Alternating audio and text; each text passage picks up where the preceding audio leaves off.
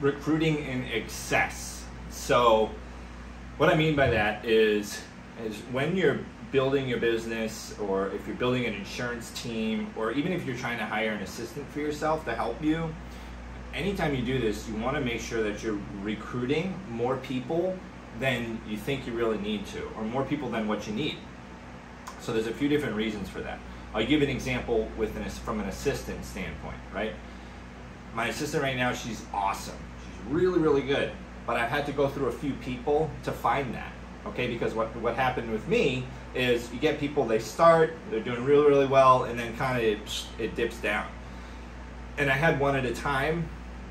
So when you do that one at a time, what happens is if you have one person not doing something properly or as it should be, the job's kind of not getting done at all, right?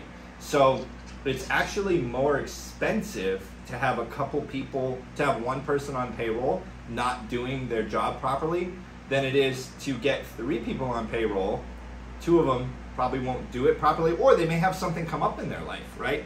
Maybe they have to move, or a woman gets pregnant, has a kid, and it's like, hey, I don't want to do this anymore, or they get a new job, right? So you want to have a few extra, right? I would hire like 2 or 3, and then within a couple weeks, you'll see who is like the best pick out of all of them, okay? So that's what I mean by recruit in excess from an assistant standpoint. Then also too, if you're like super high up in a company and you have an executive assistant and he or she is like top-notch performer, what's gonna happen after a couple years of them doing that?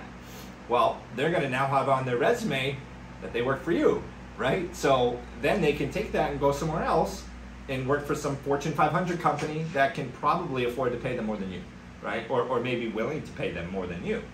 Also, what I mean by that, that gets to this where you want to overpay someone a little bit if they're doing the job right, because it's more expensive to pay someone exactly what they're doing for, or to underpay them and have them leave and to try to find someone else and retrain them and go through the whole thing again, than it is to just like pay someone a little bit extra and have them stick around and do that and to keep the job going.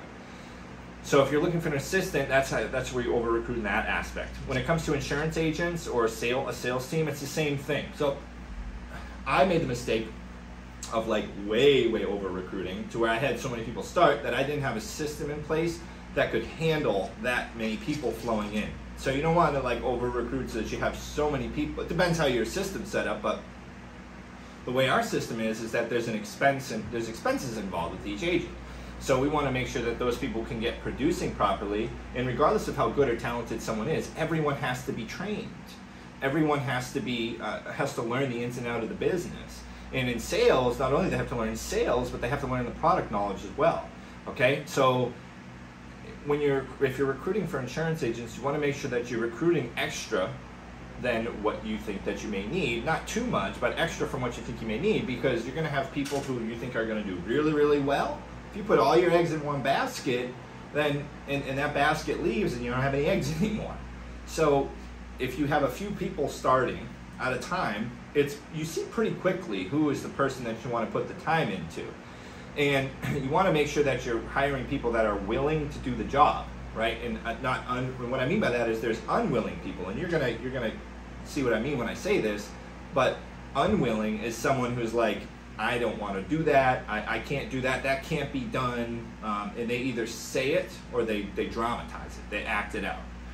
All right, so that's why I love in recruiting to just give someone like 1 or 2 assignments to do before we move forward through the interview process, because if someone's unwilling to do what you want, then they may not be that serious about the position, and they may not be someone that you want to have on board with you. Okay, and it's not from like a tyrannical standpoint where you want to just be telling people what to do all day, but it's like, hey, if this has to be done, you want to make sure that someone does it and takes care of it. So you can't confuse willing people though with people who may have a different personality than you. So that's another big point too, is that just because someone may have a different personality, that does not mean that they're not willing to do the work.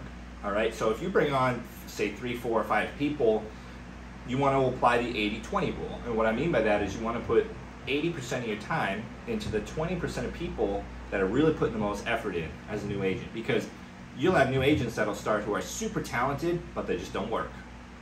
lazy, right? You can't really do it. There's not much you can do about that. You're better off training up the person who is putting in the effort, putting in the time, and has a good attitude, and getting them, because like you can't, attitude's hard to teach, right? But skills are something that are more easily teachable. Not everyone will be able to learn it. Not everyone's going to be successful at it, but you want to make sure that you are teaching people who are willing to apply it and put the work in.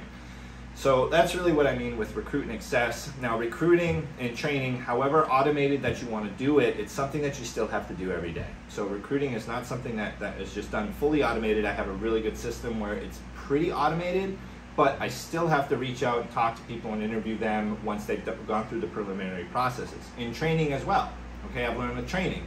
You can't just make a video course and expect everybody to be like the best of the best of the best when it comes to sales. If you do have video courses, you have to actually train and discuss and make sure that the knowledge that's being taught in the training course is applied, okay? And it's okay to go through training a few times. It's like if you read a book more than once, you're gonna learn something else, and it may impact you differently the second, third, fourth, fifth time around, all right? So that's really the basis of this, of recruit and access, and make sure you're involved in it. Make sure you're recruiting more people than you think you may need. And then from there, you have a point where you can select the people who you really want to put your time and energy into.